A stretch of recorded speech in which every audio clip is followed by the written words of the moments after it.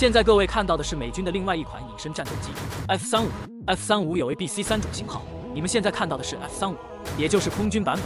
上次我们用美军的 F-22跟歼8进行了一次近距离对抗，最后歼8遭遇了重大惨败，所以今天我们准备拿歼8来跟肥一些的 F-35再来 PK 一次，看下歼8是否有机会打爆 F-35隐身战斗机。现在战斗已经打起来，对冲过后，代差优势再次显现。F-35虽然肥硕，但是它还是凭借着更强的机动性，率先锁定了歼8战斗机，并且锁定后就没有给歼8回旋的机会，一直死死地咬住了歼86点钟方向。片刻调整后，就立刻对歼8开始喷吐金属弹。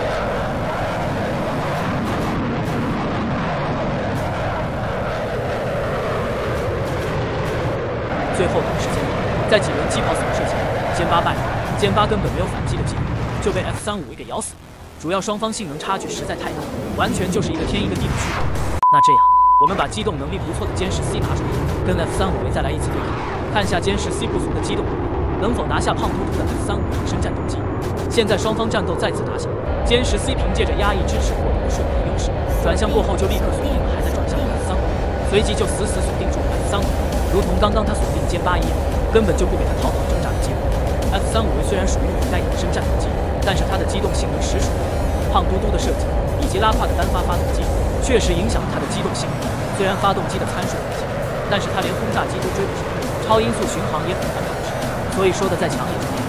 随后在短时间内，歼-10凭借着更强的机动能力，慢慢的撵上正在疯狂机动的 F-35，根本就没有给他逃脱的机会，不会像上次追着F-22，双方距离却越来越远，歼-10根本就没有射击的机会。而此次战斗，随着双方距离不断接近，机炮的射击窗口也越来越明显。随即在轻微调整后，歼-10C对着 F-35就开始喷吐金属火射。